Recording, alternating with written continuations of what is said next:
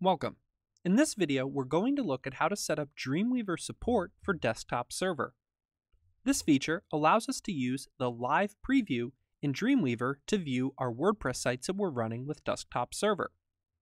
First, make sure that you have your site set up properly and running with desktop server. Then, come into Dreamweaver and set up a new site. We're going to name this one Example. Choose the folder where our example site lives,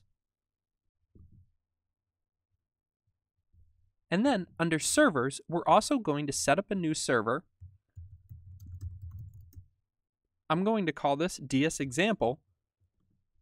Choose Local Network, and as the server folder, we'll choose our example site that we had before. We then want to enter in the URL that desktop server is already using to view this site.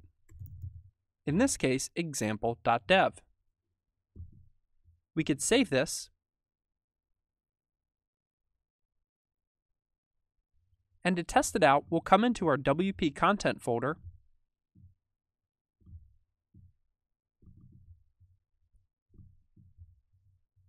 into our themes.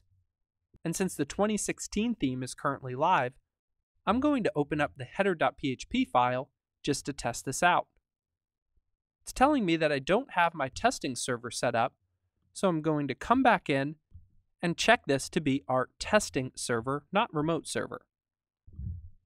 We can see though that when we come into live view, we're still seeing an error message here. What we have to do now is come into desktop server and choose to restart our server, including using Dreamweaver support.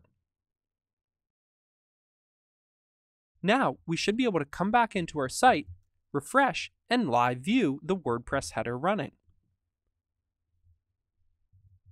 Notice that if I came down in here and entered in an extra line,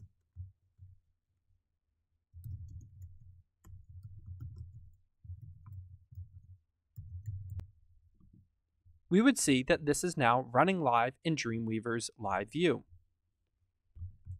If you like using Dreamweaver as a text editor, this should be a helpful plugin for you to automatically and easily test your sites in Dreamweaver without having to come back into the browser.